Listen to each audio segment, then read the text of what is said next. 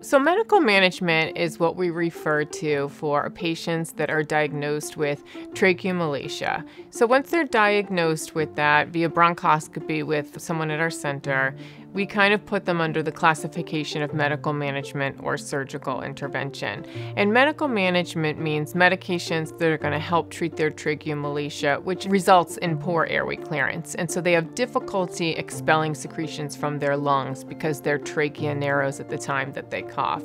And so we put them on usually a combination therapy of 2 different medications. Additionally, we recommend airway clearance in the form of percussion devices, either manually percussing on the chest, using vest therapies, anything that they can do to help expel the mucus. And when they still have breakthrough symptoms despite medical management, or when the number of respiratory infections is increasing, that's when we start thinking about whether or not they would be a candidate for surgical intervention. But it's quite a big surgery, and so we definitely want to make sure that we've exhausted, all ways to manage it medically before we proceed with surgery.